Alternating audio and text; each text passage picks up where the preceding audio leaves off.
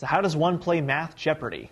Hi, I'm Jimmy Chang. I've been teaching college mathematics for 9 years. And we all know how Jeopardy works. We've seen it for years in front of our televisions.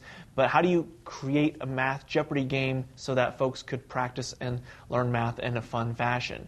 So we're going to go through the process as to how you might want to create your own Jeopardy game for math. So here we go.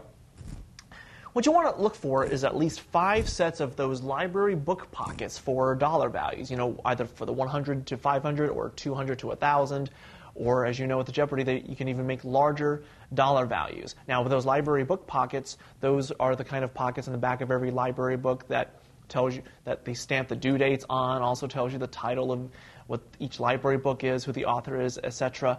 But you want to have at least 5 sets of those for the various categories that you want to have. Typically, you have 5 categories or 6 categories, depending on how long you want each round to be.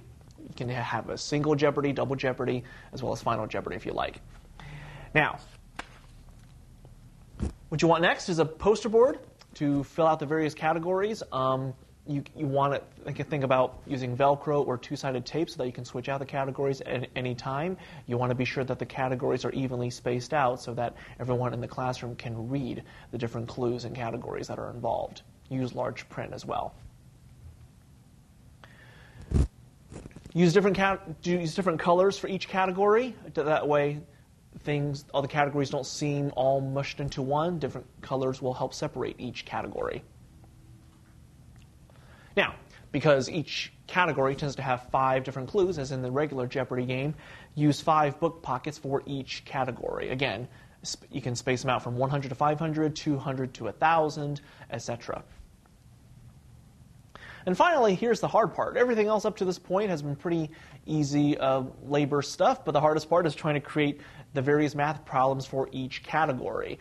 Depending on what kind of topics that you want to reinforce, just think about the different kinds of levels of difficulty for each answer, if you will, so they can give you the proper question as their answer.